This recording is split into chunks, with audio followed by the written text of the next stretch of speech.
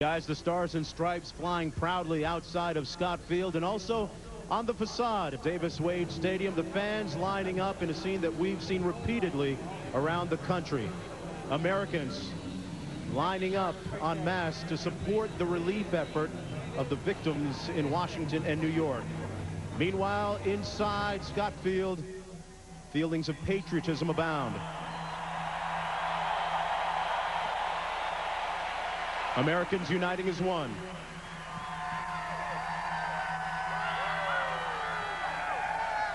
Hello, everybody. I'm Mark Jones. Welcome to Starkville and welcome back to college football, the first Division I game to be broadcast on ESPN since the horrific events of September the 11th. You know, college football has always been inextricably and distinctively woven into the fabric of America. Fabric that was temporarily, I add, just temporarily severed, but not irreparably, back on September the 11th. Well, today, the players with mindful hearts are back on the field, competing on the gridiron of brotherhood. The fans, they have come too in support.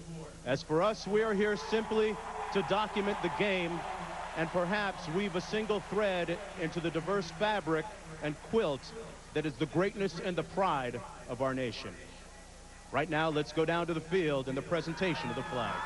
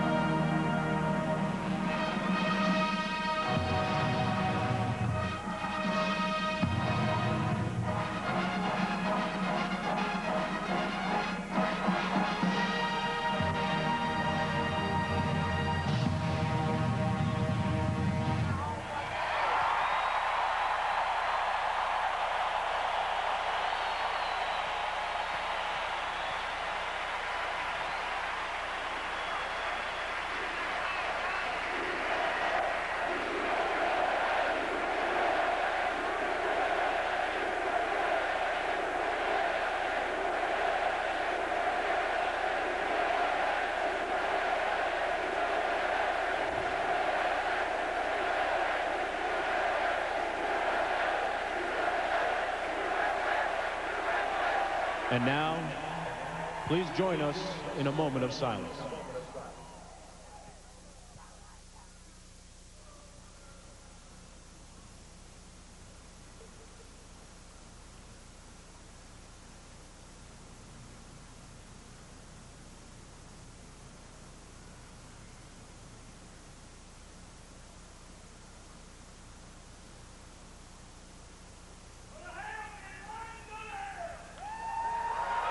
And now the playing of our national anthem.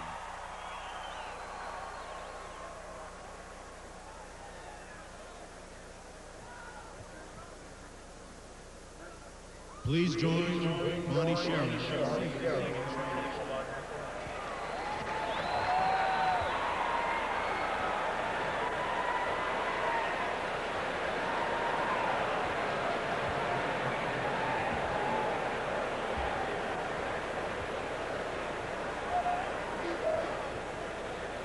Oh, say, can you see by the dawn's early light what so proudly we hailed at the twilight's last gleaming, whose broad stripes and bright stars through the perilous fight o'er the